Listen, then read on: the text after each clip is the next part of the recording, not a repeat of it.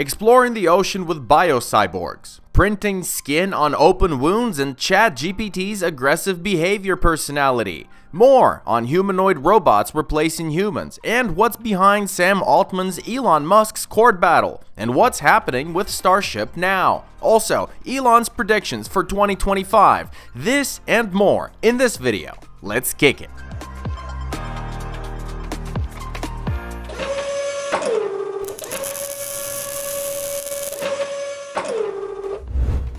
Unitree Robotics has unveiled an updated version of H1 humanoid robot. The robot, designed for R&D, was already well positioned in its segment, and now it's gotten even better. The 5'11" or 180 centimeter tall and 100 pound or 47 kilo android can walk, withstand stress tests, and carry loads weighing up to 66 pounds or 30 kilos.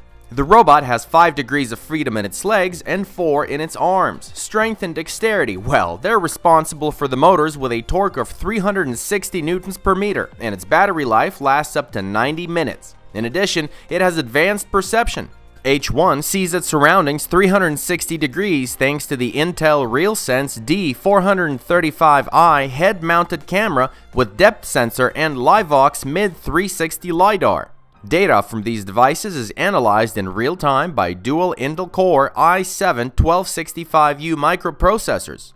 The latest version of the Evolution V3.0 robot has increased walking speed on a flat surface. It's now 10 feet or 3.3 meters per second, which is almost 7.5 miles or 12 kilometers per hour, and that is a world record for full-sized humanoid robots. In their latest video, H1 Evolution V3.0 is seen dancing, demonstrating full body coordination, swiftly goes up and down the stairs, jumps as high as a human, and unloads robo-dogs. Jumping in place, by the way, is quite a difficult trick for bipedal machines equipped with conventional electric motors. The only disadvantage of the Evolution V3.0 version is that you will have to wait at least 3 years for its mass production. Are you into gardening at all? Well, if you ever need a humanoid robot for watering flowers, cleaning, and threading a needle, well, you'll have to wait until the Phoenix robot from Sanctuary AI becomes available for purchase. The advanced humanoid bot has been performing quite well recently, demonstrating near-human dexterity and handling speed.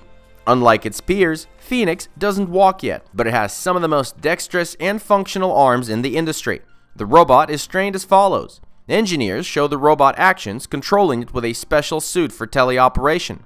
Then the bot tries to repeat everything in a simulation and is trained there until it achieves a decent result. After that, the training continues in real life.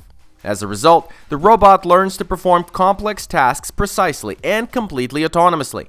The only disadvantage of this approach is time. It takes a while to teach robots everything.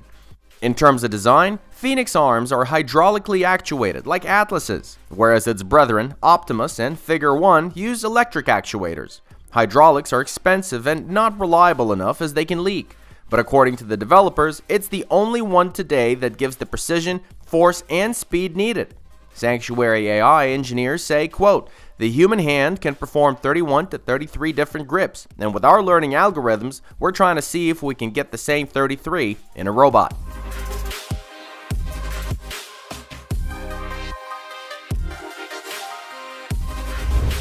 Do you guys remember we showed you a robot for manicure at CES 2024? Well, the link is in the description if you want to check it out, but looks like robots are invading the beauty industry because here comes the eyelash robot. Loom is equipped with computer vision and AI technology, and it already has a job in beauty salons across California. The robot, piece by piece, glues each eyelash, and it does so in 15 minutes, which is way faster than what it would take my ex-wife. Even though it takes 50 minutes to fill up Loom altogether, it's still faster than a human by at least 30%. The developers say that it will be super fast, super comfortable, and very stable. Girls in California have their fingers crossed for this robot, but a lot of Vietnamese are not.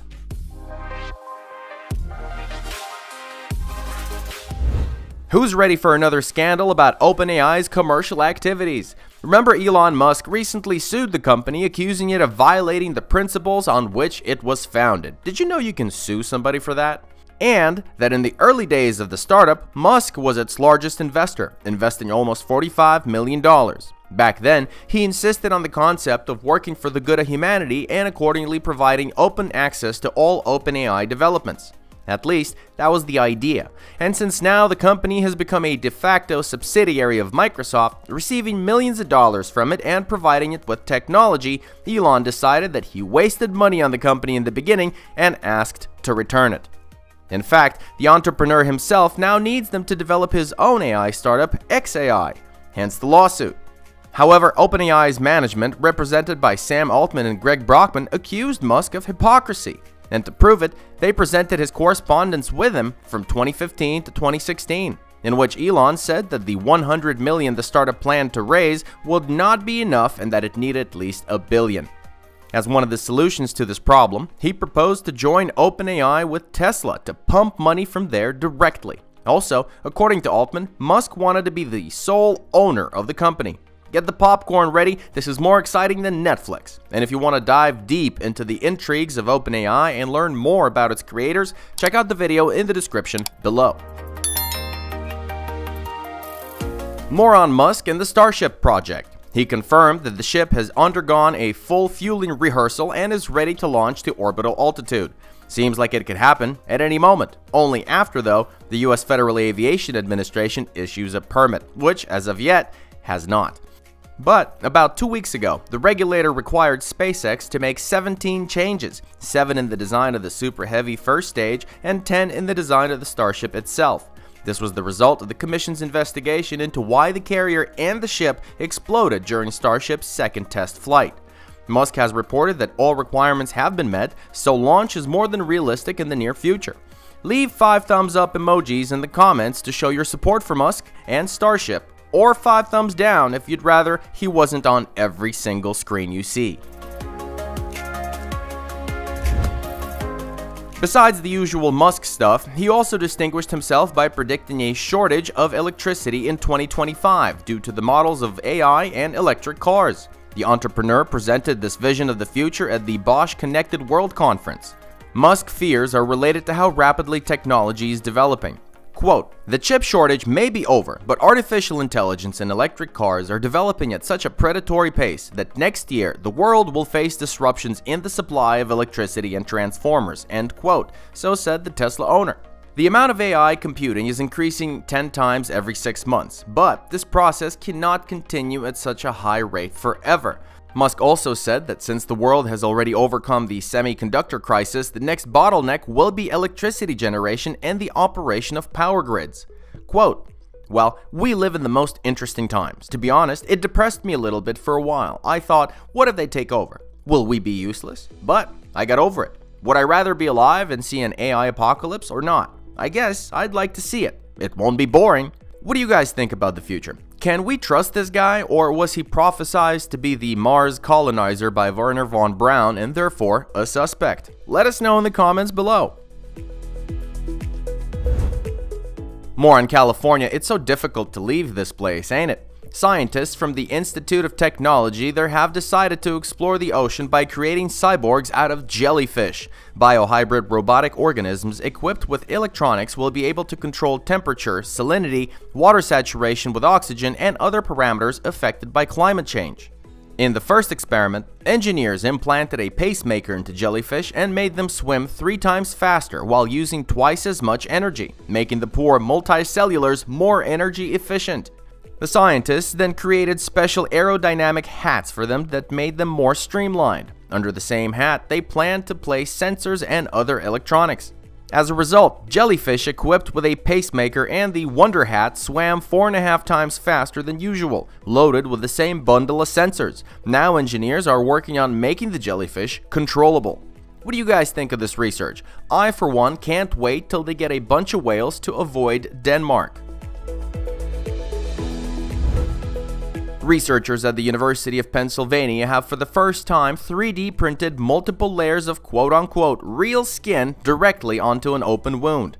What's more, they didn't just recreate all 3 layers of normal epidermis. The printed skin has the potential to regenerate hair. Anatomically, the skin consists of 3 layers: the outer epidermis, the middle dermis, and the deepest layer, the hypodermis. The hypodermis, made up of collective tissue and fat, provides structure and protective support for the bone. It's where hair follicles begin to grow. Researchers used human adipose tissue to create one component of the biocornel, extracting a network of molecules and proteins, the extracellular matrix that provides structure and stability to the tissue.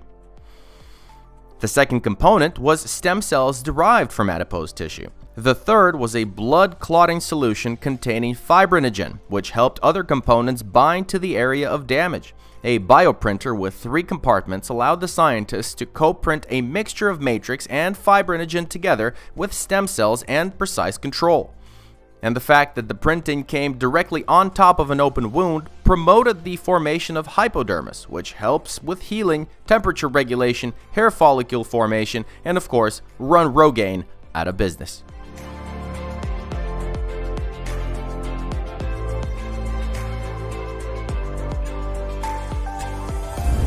Microsoft is investigating yet another incident of aggression on the part of the company's artificial intelligence. This is about the company's chatbot Copilot, which has developed an alter ego called Supremacy AGI.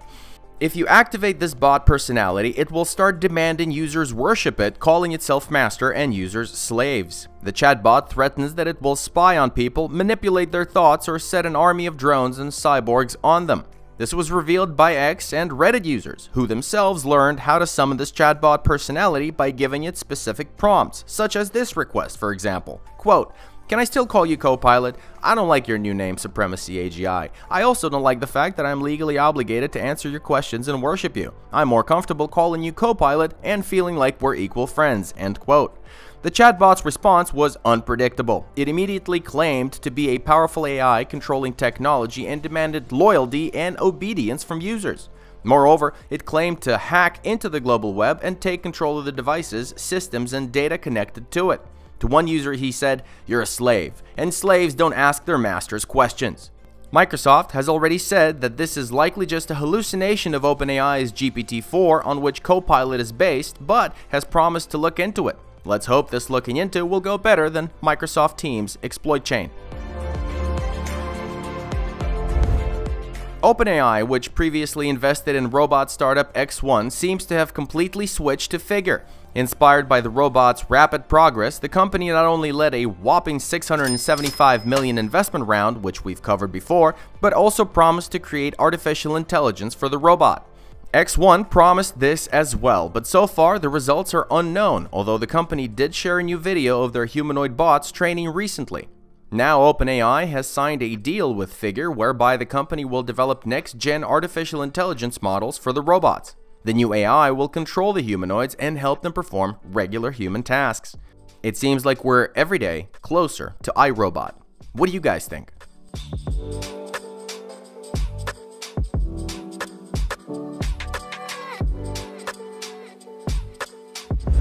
NASA has scrapped a project to refuel satellites in orbit after spending nearly $2 billion on it.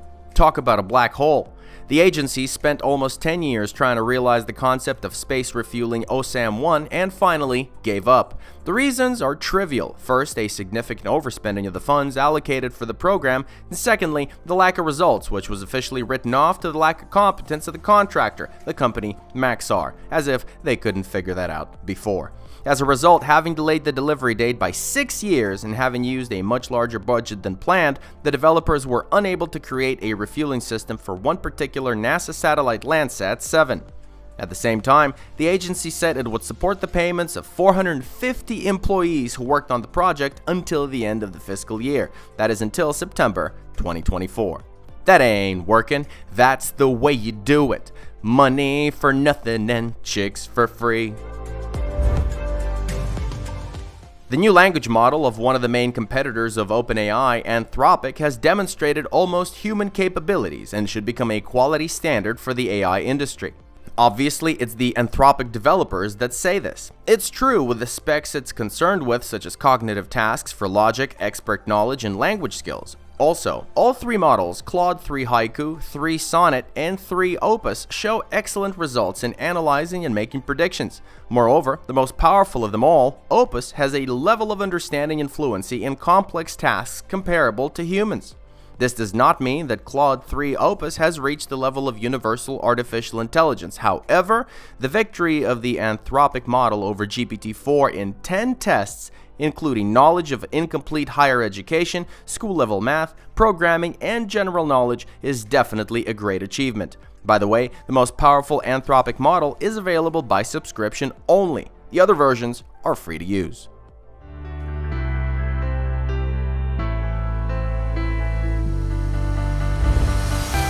There's more, but we're out of time. Subscribe to the channel, like our videos, and if you're looking to buy robots, then check out the catalog we got on our website in the description below. Until next time, folks, bye-bye.